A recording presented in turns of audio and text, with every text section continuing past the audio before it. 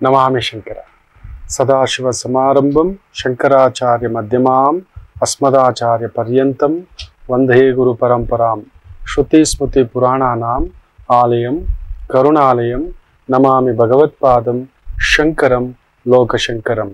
ನಾಡಿನ ಸಮಸ್ತ ವೀಕ್ಷಕ ಬಂಧುಗಳ ಪಾದಾರವಿಂದಗಳಿಗೆ ನನ್ನ ಶಿರಸಾಷ್ಟಾಂಗ ನಮಸ್ಕಾರಗಳು. ಎಲ್ಲರಿಗೂ ಶುಭೋದಯ. ಮಾತೃದೇವೋ ಭವ. ಬನ್ನಿ ಇವತ್ತಿನ ಪಂಚಾಂಗ ಫಲ ನೋಡೋಣ. 14ನೇ ತಾರೀಕು ಜೂನ್ 2023 ಶುಕ್ರವಾರ. ಶ್ರೀ ಶೋಭಕೃತ್ ನಾಮ ಸಂವತ್ಸರೆ, ಉತ್ತರಾಯಣೆ, ಗ್ರೀಷ್ಮ ಋತು, ಜ್ಯೇಷ್ಠ ಮಾಸೆ, ಕೃಷ್ಣ ಪಕ್ಷದ ತ್ರಯೋದಶಿ, ಕೃತಿಕಾ ನಕ್ಷತ್ರ, ಧೃತಿಯೋಗ, ವಣಿಜಕರಣ. ಇವತ್ತಿನ ಪಂಚಾಂಗ ಫಲ. ಬನ್ನಿ ಇವತ್ತಿನ ಪಂಚಾಂಗ ಫಲ ನೋಡೋಣ. 14ನೇ ತಾರೀಕು ಜೂನ್ 2023 ಶುಕ್ರವಾರ. ಶ್ರೀ ಶೋಭಕೃತ್ ನಾಮ ಸಂವತ್ಸರೆ, ಉತ್ತರಾಯಣೆ, ಗ್ರೀಷ್ಮ ಋತು, ಜ್ಯೇಷ್ಠ ಮಾಸೆ, ಕೃಷ್ಣ ಪಕ್ಷದ ತ್ರಯೋದಶಿ, ಕೃತಿಕಾ ನಕ್ಷತ್ರ, ಧೃತಿಯೋಗ, ವಣಿಜಕರಣ. ಇವತ್ತಿನ ಪಂಚಾಂಗ ಫಲ. ಪ್ರಕೃತಿ ನಮ್ಮ ಜೊತೆ ಮಾತನಾಡುತ್ತೆ. ನಾವು ಮಾಡಿಕೊಳ್ಳುವ ಅಸಹ್ಯಗಳು ಯಾವ ತರ ಇರುತ್ತೆ ಅಂದ್ರೆ ನಾವು ಅದ್ರ ಕಡೆ ಗಮನ ಕೊಡಲ್ಲ. ಎಲ್ಲ ಪೂಜೆ ಮಾಡ್ತಿದ್ದೇವೆ, ಎಲ್ಲ ಸಂಸ್ಕಾರ ಮಾಡ್ತಿದ್ದೇವೆ, ಆದ್ರೆ ಗೊತ್ತಿಲ್ಲದೆ ಕೆಲವೊಂದು ಎಡವಟ್ಟುಗಳು ಮಾಡ್ಕೋತೇವೆ, ಗೊತ್ತಿದ್ದು ಮಾಡ್ತೇವೆ. ನಾನು ಇತ್ತೀಚಿನ ಸಂಚಿಕೆಗಳಲ್ಲಿ ಹೇಳ್ತಿದ್ದೇನೆ, ಮಧ್ಯಾಹ್ನದ ಒಂದು ಸಮಸ್ಯೆ, ಬೆಳಗ್ಗೆ ಮಾಡಿಕೊಳ್ಳುವ ಎಡವಟ್ಟು, ಸಂಧ್ಯಾಕಾಲದಲ್ಲಿ ಮಾಡಿಕೊಳ್ಳುವ ಈ ಒಂದು ಎಡವಟ್ಟು ಅಪಮೃತ್ಯು ಗಂಡ ನಿಶ್ಚಿತ. ಸಂಧ್ಯಾಕಾಲದಲ್ಲಿ ಮಾತ್ರ ಯಾವುದೇ ಕಾರಣಕ್ಕೆ ಮನೆಗೆ ಬಂದ ಯಜಮಾನಿ ಕಣ್ಣೀರ್ ಹಾಕೋದು, ಸಂಕಟ ಆಗೋದು, ಅಲ್ಲೊಂದು ಬಿರುಗಾಳಿ ಎಬ್ಬಿಸೋದಂತೂ ನಿಶ್ಚಿತ. ಮನೆಯಲ್ಲಿರುವ ಲಕ್ಷ್ಮಿನ ಎತ್ತಾಕೊಂಡು ಹೋಗ್ಬಿಡುತ್ತೆ. ಆ ಲಕ್ಷ್ಮಿ ಕಣ್ಣೀರು ನಿಶ್ಚಿತ. ಆ ತಾಯಿ ಜೀವ ಕಣ್ಣೀರು ಹಾಕೋ ಹಾಗಿಲ್ಲ. ತುಂಬಾ ಮನೆಗಳಲ್ಲಿ ನಾನು ನೋಡಿದ್ದಾನೆ. ನೀವು ನಂಬೋಲ್ಲ, ಇವತ್ತು ಮುಂಬೈಯಲ್ಲಿ ಈ ತರದೊಂದು ಘಟನೆ ನಡೆದಿದೆ.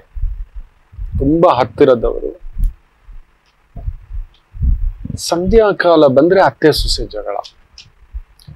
ಸೊಸೆನ ಆಯ್ದು ತಗೊಂಡ್ ಬಂದಿದ್ದಾರೆ. ಮಗ ಓದಿರೋದು ಮಧ್ಯಮ, ಸೊಸೆ ಮಾಡಿರೋದು ಉತ್ತಮ, ಮಾಸ್ಟರ್ಸ್ ಮಾಡ್ಕೊಂಡಿದೆ ಮಗು.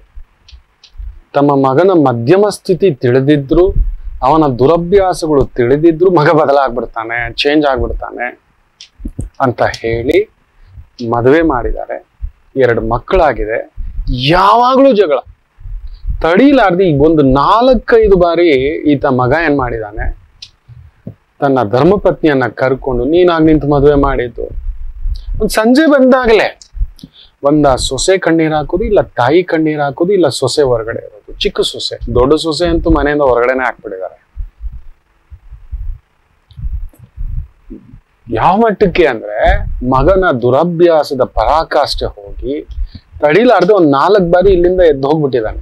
ಹೆಂಡತಿನ ಕರ್ಕೊಂಡು ಬೇರೆ ಕಡೆ ಮನೆ ಪಕ್ಕದಲ್ಲೇ ಮನೆ ಬಾಡಿಗೆಗೆ ಹೋಗಿದ್ದಾನೆ. ಆಗ್ಲೂ ಬಿಟ್ಟಿಲ್ಲ. ಕರೆಯೋದು, ಏನೋ ನೋವು ಹೇಳೋದು, ಕುತ್ಕೊಳ್ಳೋದು.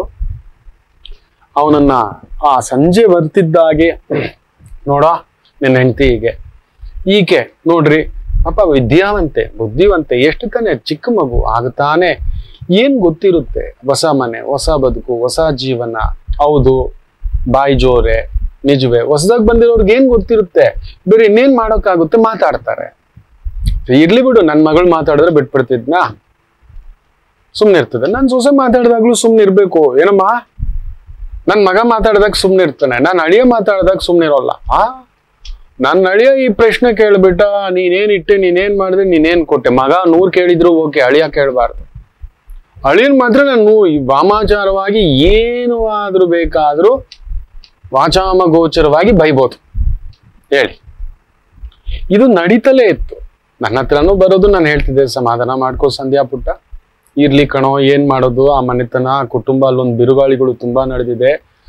ಏನು ಅಣ್ಣಯ್ಯ, ಸಂಜೆ ಹೊತ್ತಲ್ಲೇ ನಾನು ಆತನ್ಗೆ ಹೇಳ್ತಿದ್ದೆ, ಶಶಿ ನೋಡ್ಕೊಳ್ಳೋ, ಈ ತರದೆಲ್ಲ ಬೇಡ, ತುಂಬಾ ಲಕ್ಷ್ಮಿ ಎದ್ದೋಗ್ಬಿಡ್ತಾನೆ, ನೀವು ನಂಬಲ್ಲ.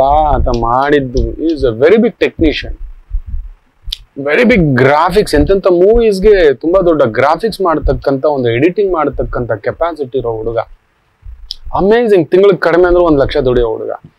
ಈ ಮನೆಯ ವಾತಾವರಣ ಯಾವ ಮಟ್ಟಕ್ಕೆ ಬೆಂಕಿ ಹಚ್ಚಿಸಿ, ನೀವು ನಂಬೋಲ್ಲ, 4-5 ಬಾರಿ ಮನೆ ಬಿಟ್ಟು ಹೋದ, ಸಪ್ರೇಷನ್ ಹೋದ, ಕಡೆಗೆ ತಡಿಲಾರ್ದೆ ಬಾಂಬೆಗೆ ಹೋಗಿ ಸೆಟ್ಲ್ ಆದ. ಕೇಳೋರಿಲ್ಲ. ಇಲ್ಲಿಂದ ಫೋನ್ ಮಾಡಿ ಮಗನಿಗೆ ಟಾರ್ಚರ್ ಇಡು, ಏನೇನೋ ಹೆಂಡತಿ ಮಾತು ಕೇಳ್ಕೊಂಡು ಅರೆ ನನ್ನ ಹೆಂಡತಿ ಮಾತು ಕೇಳದೆ ಪಕ್ಕದ ಮನೆಯ ಹೆಂಡತಿ ಮಾತು ಕೇಳಬೇಕಾ ಹೇಳಿ, ನೀವ್ ಹೇಳಿ. ಅರೆ ಮದುವೆ ಮಾಡಿದ್ ಇನ್ನೇನಕ್ಕೆ, ನನ್ ಮಾತು ಈಗ ಕೇಳ್ತಿಲ್ಲ, ಸ್ವಲ್ಪ ಎದುರ್ತಾನೆ, ಎದುರಾಕೋತಾನೆ, ಅದು ಇದು ಅಂತಾನೆ. ಸರಿ, ಇನ್ಮೇಲೆ ಆ ತಾಯಿ ಜೀವದ ರೂಪದಲ್ಲಿ ಅವಳು ನಿಂತ್ಕೋತಾಳೆ, ಒಳ್ಳೇದಕ್ಕೆ ಕೆಟ್ಟದಕ್ಕೆ ಎಲ್ಲದಕ್ಕೂ ದಾರಿ ಮಾಡ್ತಾಳೆ, ಪ್ರೀತಿ ಅನುರಾಗ ಅಪ್ಪನ್ ಮಾಡ್ತಾಳೆ, ಸಮಾಧಾನ ತರ್ತಾಳೆ, ಬದಲಾಯಿಸ್ತಾಳೆ ಅಂತಾನೆ ಇನ್ನೊಂದು ಅಮ್ಮನ ಸ್ವರೂಪ ತಗೋಬರೋದು. ಪತ್ನಿ ಸಮನ್ನಾಸ್ತ ತೋಷಣ ಅಂತ ಹೇಳ್ತಾರೆ. ಅಂದ್ರೆ ಆಕೆಯ ಹಾಗೆ ಸೇವೆ ಮಾಡುವವಳು ಜಗತ್ತಲ್ಲಿ ಇನ್ಯಾರೂ ಇಲ್ಲ, ಯಾರೂ ಇಲ್ಲ. ನೀವ್ ಏನಾದ್ರೂ ಅಂದ್ಕೊಳ್ಳಿ, ಇದೇ ಸತ್ಯ. ಯಾರೋ ಕೆಲವ್ರಿಗೆ ಹಣೆ ಬರ, ನಿಮ್ ಜಾತಕದಲ್ಲಿ ಶುಕ್ರ ನೀಚ, ಶುಕ್ರ ಕೇತು, ಲಕ್ಷ್ಮಿ ಗ್ರಹಣ, ಲಕ್ಷ್ಮೀ ಚಾಂಡಾಳ ದೋಷ, ಏನ್ ಮಾಡೋಣ? ಆಕೆಗೆ ಬರೋಲ್ಲ, ಮಾಡೋಲ್ಲ. ಅಯ್ಯೋ, ನಾನು ನಿಮ್ ಮುಂದ್ಗಡೆ ಹೇಳ್ತೇನೆ, ನಾನು ಯಾವ ಜನ್ಮದ ಪುಣ್ಯವೋ. ಇಲ್ಲಿ ನೋಡಿ, ಇಲ್ಲೂ ಈ ತಾಂಬೂಲ, ಇಲ್ಲಿ ನೋಡಿ ಹೂವು, ಆ ಮಗು ನಂಬೋಲ್ಲ. ಇಡೋ ಊಟ, ನೀಟು, ಕ್ಲೀನು, ತರೋದು, ಮಾತ್ರೆ ಹಾಕೋದು. ಯಾಕಂದ್ರೆ ನಾವು ಆಚಾರ್ಯರು ನಾವಾಗಿ ಬಡಿಸ್ಕೊಳಲ್ಲ. ಸರಿ, ಬಡಿಸ್ಕೋತೀವಿ ಅಂತ ಹೇಳಿದ್ರೆ ಎಂಜಿಲ್ ಆಗ್ಬಿಟ್ಟಿದೆ ತಿಂತಿರ್ಬೇಕಾದ್ರೆ, ಅವಾಗ ಬಲಗೈ ತೊಳಿಬೇಕು, ನಾವ್ ಎಡಗೈಲಿ ಬಡಿಸ್ಕೊಳಲ್ಲ. ಅವಾಗ ಎಂಜಿಲ್ ಆಗಿದೆ ಅಂತ ಹೇಳ್ದ ಅಂದ್ರೆ ಕೈ ತೊಳೆದು ಬಿಡ್ತೀವಿ, ತೊಳೆದೇ ಇಟ್ಕೋಬೇಕು. ತೊಳಿತೀವಿ ಅಂದ್ರೆ ಊಟ ಮುಗೀತು ಅಂತ. ಅದಕ್ಕೆ ಏನ್ ಮಾಡ್ತೀವಿ ನಾವು, ಒಬ್ಬೊಬ್ಬರೇ ಇರೋವಾಗ ಎಷ್ಟು ಬೇಕೋ ಅಷ್ಟು ಇಟ್ಕೋತೇವೆ, ಹಾಕೋತೇವೆ, ಮೊದಲೇ ನೀರ್ ಕುಡಿತೇವೆ, ಎಡಗೈಲಿ ನೀರ್ ಕುಡಿಯೋ ಆಗಿಲ್ಲ, ಎಡಗೈಲಿ ಬಡಿಸ್ಕೊಳ್ಳೋ ಆಗಿಲ್ಲ. ಇದೆಲ್ಲ ಇದಾವೆ, ತುಂಬಾ ಜನಕ್ಕೆ ಗೊತ್ತಿಲ್ಲ.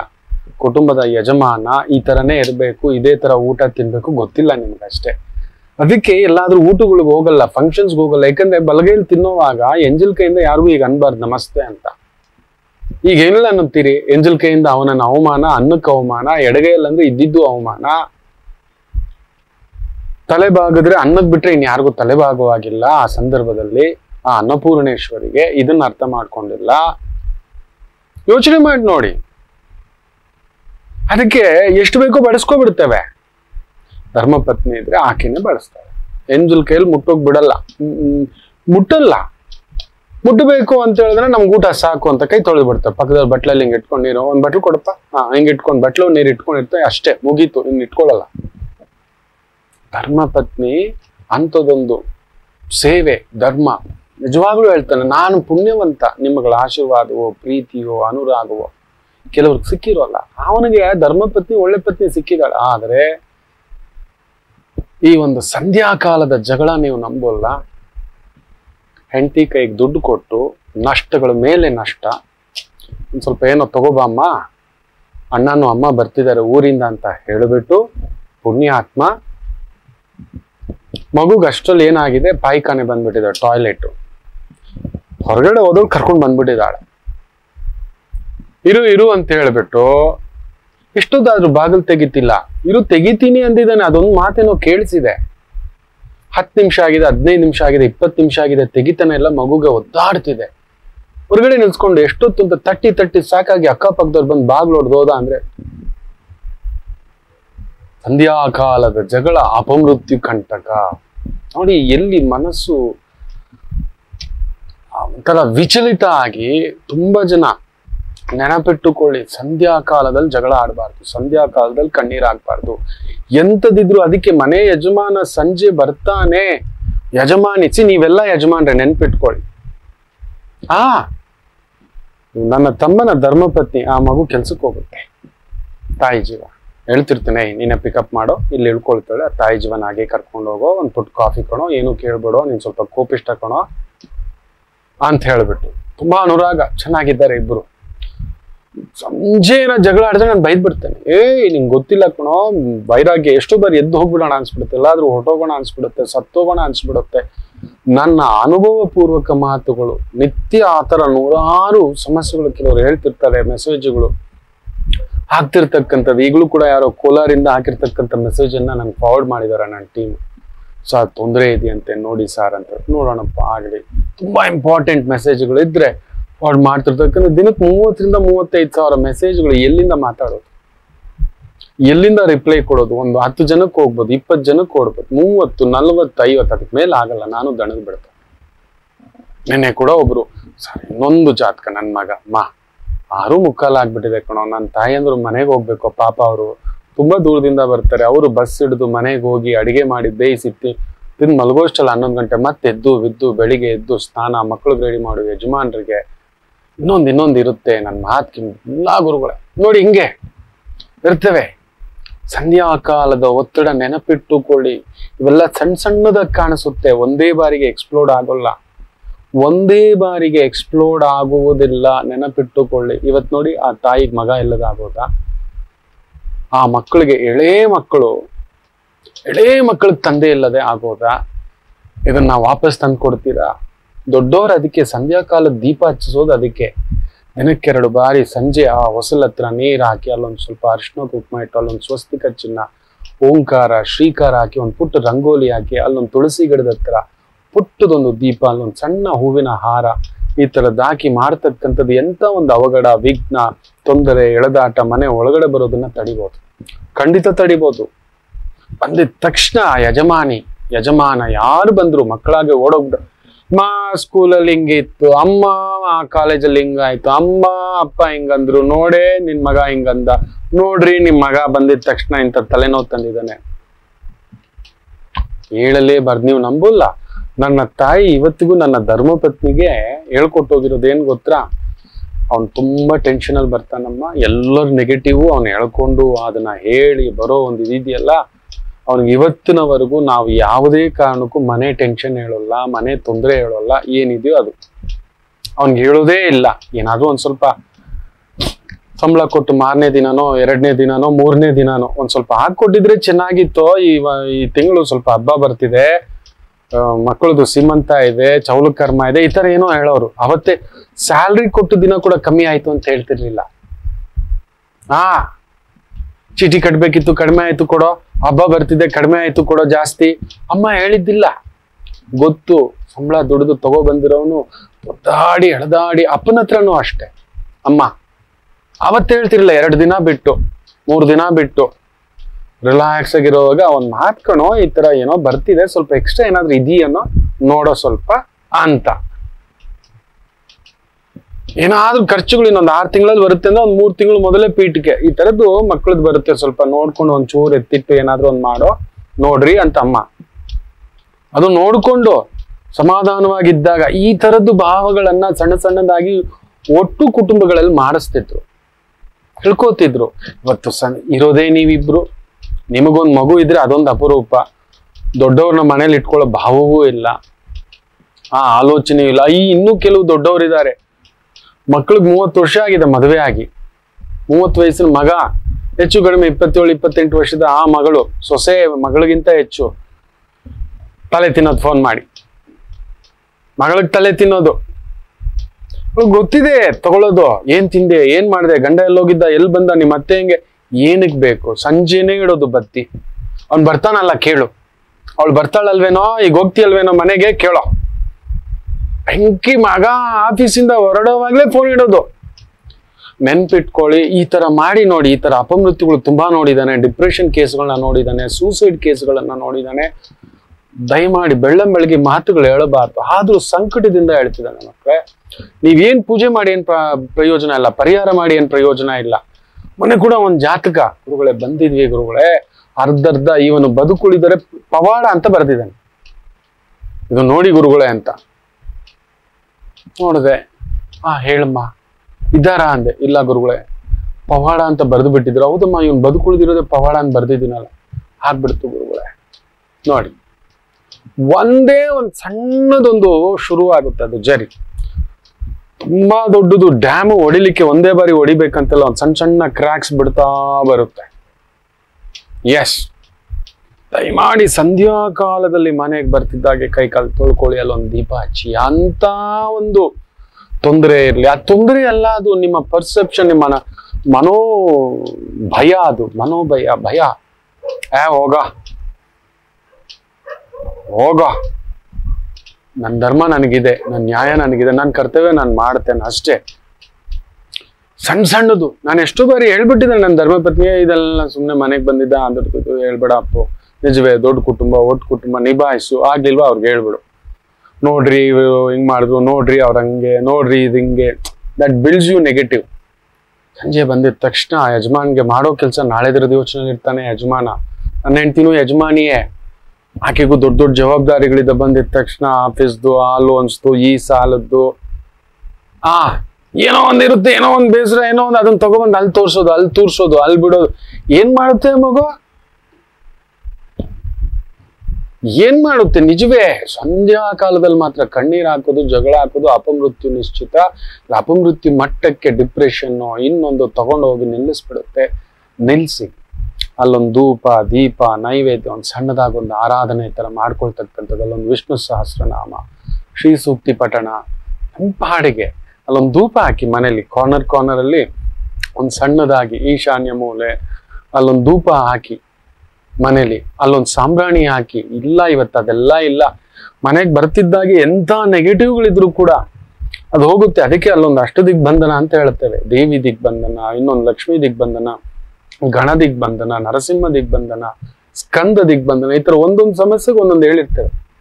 ಮಾವನಣ್ಣ ಅದೇ ನೀಲಂ ಬೇರೆ, ತೋತಾಪುರಿ ಬೇರೆ, ರಸಪೂರಿ ಬೇರೆ, ಬಾದಾಮ್ ಬೇರೆ, ಈ ತರದ್ದು ಒಂದೊಂದಕ್ಕೊಂದೊಂದು ಇದೆ. ಅನ್ನ ಅದೇ, ಚಿತ್ರಾನ್ನ ಬೇರೆ, ಪುಳಿಯೋಗರೆ ಬೇರೆ, ಮೊಸರನ್ನ ಬೇರೆ, ತುಪ್ಪದನ್ನ ಬೇರೆ, ಖಾರದನ್ನ ಬೇರೆ, ಆ ತರದ್ದು ಆಯಾ ಇದಕ್ಕೆ ಅಲ್ಲೊಂದು ಧೂಪ, ದೀಪ, ನೈವೇದ್ಯ, ಆರಾಧನ ಒಂದು ಸಣ್ಣದಾಗಿ ಎಷ್ಟು ಚಂದ ಮಾಡಿಸ್ಕೊಡುತ್ತೆ ಗೊತ್ತಾ?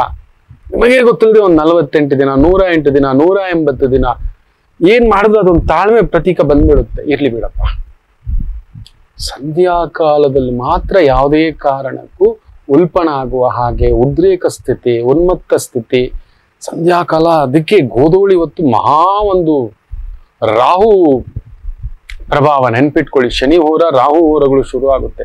ಶನಿವಾರ ಮಾತ್ರ ಉದಯ ಕಾಲದಲ್ಲಿ ಶನಿ ಹೋರ ಶುರು ಆಗೋದು. ಬೇರೆ ಸಂದರ್ಭದಲ್ಲಿ ಸಂಧ್ಯಾ ಕಾಲದಲ್ಲೇ ಒಂಥರ ಒಂದು ಹಾಗೇ ಕೊಳ್ಳಿಸ್ಬಿಡ್ತು, ಒಂಥರ ತಟಸ್ಥ ಮಾಡಿಸ್ಬಿಡ್ತು. ನಾಳೆಗೇನೋ ಕಾವಿರಿ ಬಿದ್ದು ಮಲಗ್ದವನ್ ಹಾಗೆ ಹಾರ್ಟ್ ಅಟ್ಯಾಕ್ ಅಲ್ಲಿ ಹೋಗ್ಬಿಟ್ಟಿರೋರು ಎಷ್ಟೋ ಜನ ನೋಡಿದ್ದಾನೆ.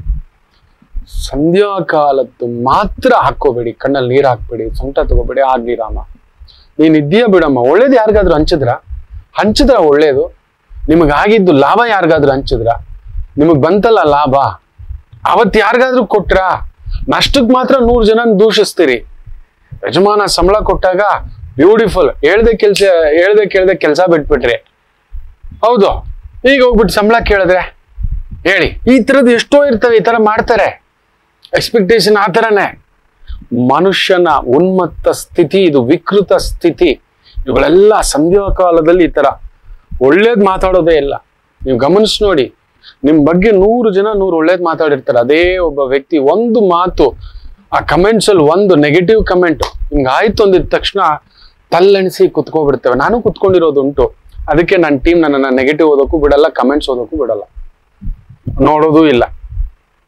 ಇರ್ತಾರೆ ಕೆಲವು ಮಂಗಗಳು ಇರ್ತವೆ.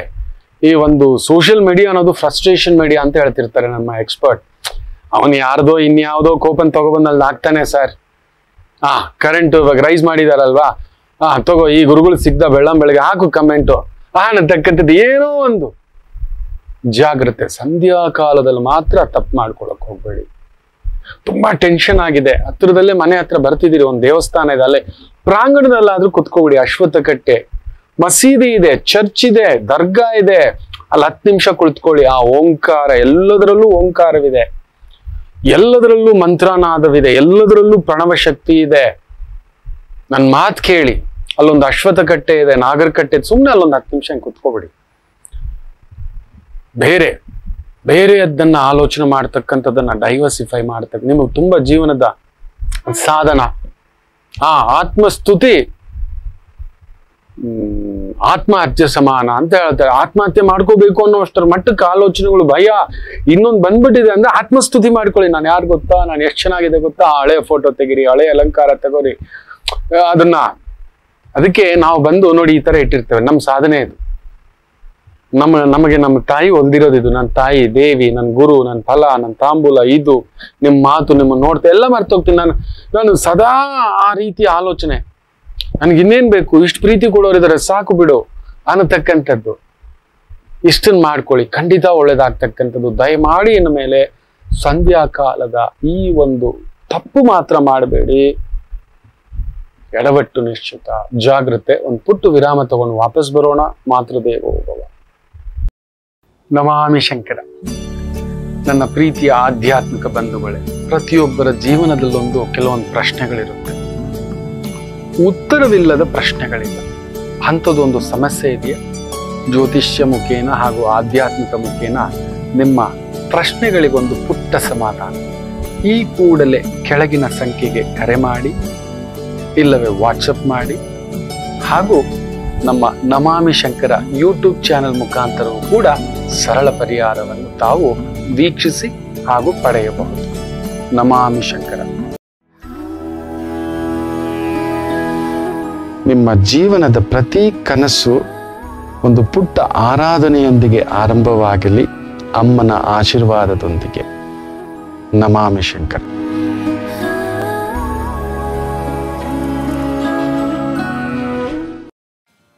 ಶಿವಪೂಜೆಗೆ ಬಿಲ್ವಪತ್ರೆಯೇ ಶ್ರೇಷ್ಠ, ವಿಷ್ಣು ಪೂಜೆಗೆ ತುಳಸಿ ಪತ್ರೆಯೇ ಶ್ರೇಷ್ಠ, ಶುಗರ್ ಕಾಯಿಲೆ ನಿಯಂತ್ರಣಕ್ಕೆ ಮೇಷಶೃಂಗಿಯೇ ಸರ್ವಶ್ರೇಷ್ಠ.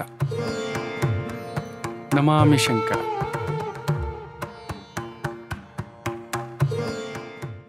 ಜೀರ್ಣ ರೋಗಗಳಿಗೆ ಜೀರಿಗೆ ಮಜ್ಜಿಗೆಯೇ ಮದ್ದು, ಅದೇ ಹಸಿವೆ ರೋಗಕ್ಕೆ ಹಲಸಿನ ಹಣ್ಣೆ ಮದ್ದು. ವಾತ ಹಾಗೂ ಸಂಧಿವಾತ ರೋಗಗಳಿಗೆ ನಿರ್ಗುಂದಿಯೇ ಸದಾ ಮನೆ ಮದ್ದು.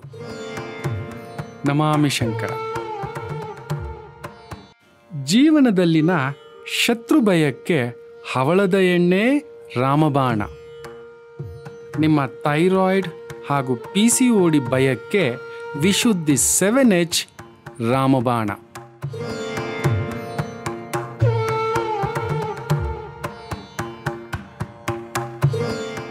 ನಮಾಮಿ ಶಂಕರ.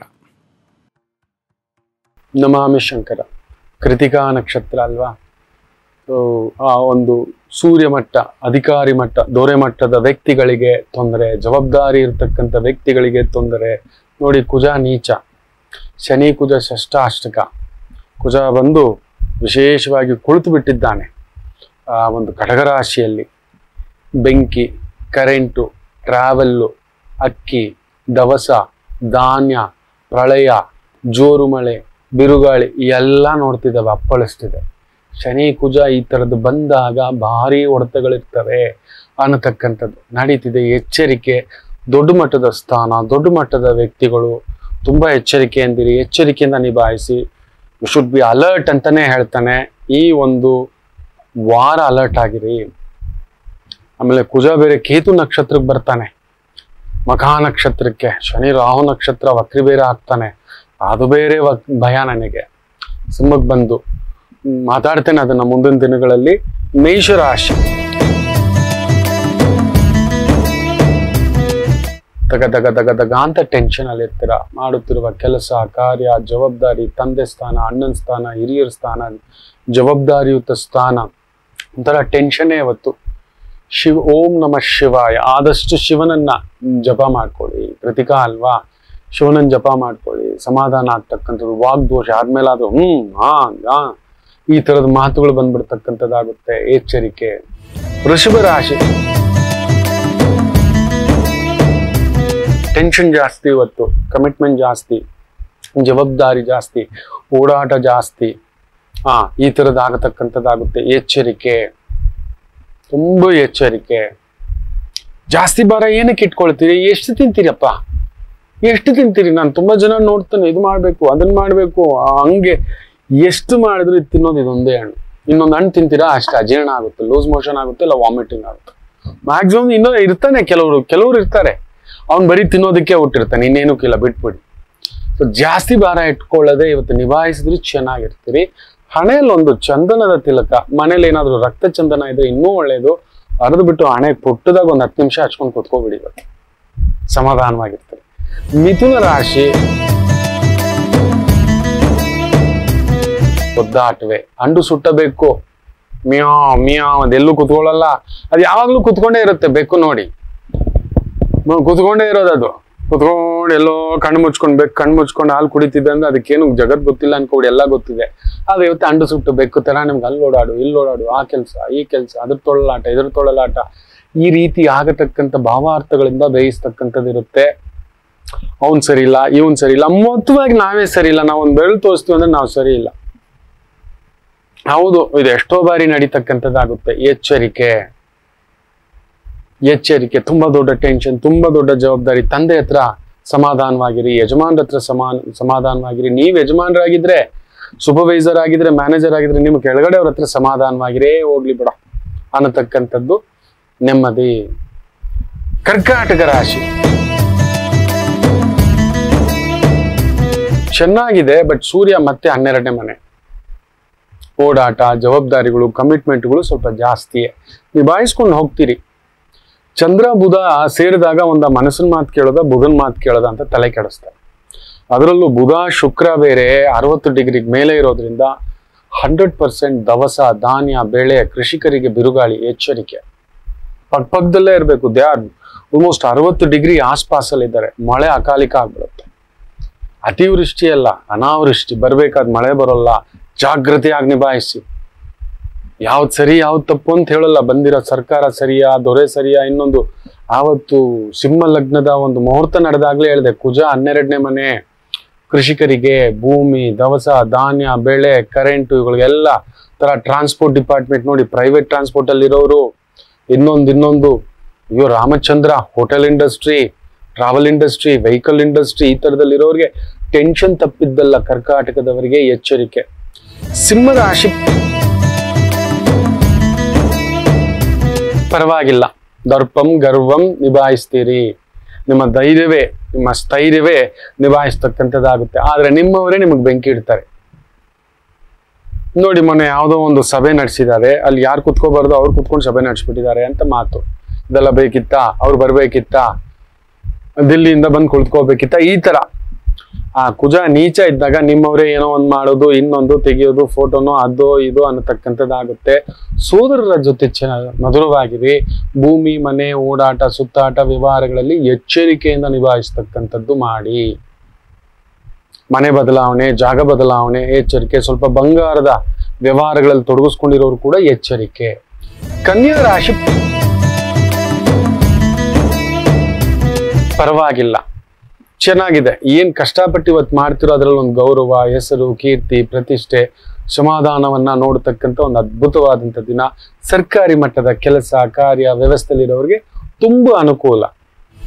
ತುಲಾ ರಾಶಿಯವರಿಗೆ ಚಂದ್ರಾಷ್ಟಮ, ಜಾಗ್ರತೆ. ತಂದೆದೋ, ತಾಯಿದೋ, ಮನೆಯವ್ರದೋ, ಕುಟುಂಬದ್ದು, ಮಾವನೋ, ಇನ್ನೊಂದು ಮಾತು, ಆಲೋಚನೆಯೋ ಅಲ್ಲೊಂದು ತಳಮಳ ಇರತಕ್ಕಂಥದ್ದು ಇರುತ್ತೆ. ವಿಪರೀತ ಓಡಾಟ, ವಿಪರೀತ ಟೆನ್ಷನ್ ಇರುತ್ತೆ. ಸ್ವಲ್ಪ ಮೈಗ್ರೇನ್ ಬ್ಲಾಸ್ಟ್ ಆಗೋದು, ಸೈನಸ್ ಬ್ಲಾಸ್ಟ್ ಆಗೋದು, ತಲೆನೋವು ಬ್ಲಾಸ್ಟ್ ಆಗೋದು, ಈ ತರ ಏನೋ ಒಂಥರ ತಲೆ ಮೇಲೆ ಭಾರತ ತರ ಅನ್ನಿಸ್ಬಿಡುತ್ತೆ. ಏನ್ ಗುರುಗಳೇ ಹಾಗೆ ಹೇಗೆ ಅಂತ. ಸ್ವಲ್ಪ ಹೆಚ್ಚು ಮಜ್ಜಿಗೆ ಕುಡಿತಕ್ಕಂಥದ್ದು ಮಾಡಿ, ಬಿಸಿನೀರು ತಗೊಂಡು ಹೋಗಿ. Carry your water. ಬೇಗ ಇನ್ಫೆಕ್ಷನ್ಗಳಾಗೋದು ಜಾಸ್ತಿ. ರಾಹುಕೇತುಗಳಲ್ವಾ, ಬೇಗ water infection, air infection, thought infection, ಭಾವನೆಗಳ ಇನ್ಫೆಕ್ಷನ್, ಕೃತ್ರಿಮದ ಇನ್ಫೆಕ್ಷನ್, ನೆಗೆಟಿವ್ಗಳ ಇನ್ಫೆಕ್ಷನ್ ಬೇಗ ಕುತ್ಕೋಬಿಡುತ್ತೆ. ನಮ್ಮನ್ನ ಒಂಥರ ಕುಬ್ಜರನ್ನಾಗಿಯೂ ಕೂಡ ಮಾಡಿಬಿಡತಕ್ಕಂಥದ್ದಾಗುತ್ತೆ. ಎಚ್ಚರಿಕೆ. ದೇವಿ ಆರಾಧನೆ, ದೇವಿ ಪೂಜೆ, ಓಂ ದುಂ ದುರ್ಗೈ ನಮಃ ಜಪ ಮಾಡ್ಕೊಳ್ತಕ್ಕಂಥದ್ದು ಮಾಡಿ. ವೃಶ್ಚಿಕ ರಾಶಿ ಚೆನ್ನಾಗಿದೆ. ಮಾಡುತ್ತಿರುವ ಕೆಲಸ ಕಾರ್ಯ ವ್ಯವಸ್ಥೆ ಅಚ್ಚುಕಟ್ಟಾಗಿ ನಡ್ಕೊಂಡು ಹೋಗ್ತಕ್ಕಂಥ ಅದ್ಭುತವಾದಂತ ಒಂದು ದಿನವಾಗಿರುತ್ತೆ. ನಡೆಸ್ಕೊಂಡು ಹೋಗ್ತೀರಿ, ಚೆನ್ನಾಗಿದೆ. ಬುದ್ಧಿ, ಮೇಧಸ್ಸು, consultant, adviser, government consultant, property consultant, financial consultant, technical consultant, management consultant, IT department, education department, ಅದ್ಭುತವಾದಂತ ಪ್ರಗತಿ ನೋಡ್ತೀರಿ. ಇನ್ನು ಧನುಸು ರಾಶಿ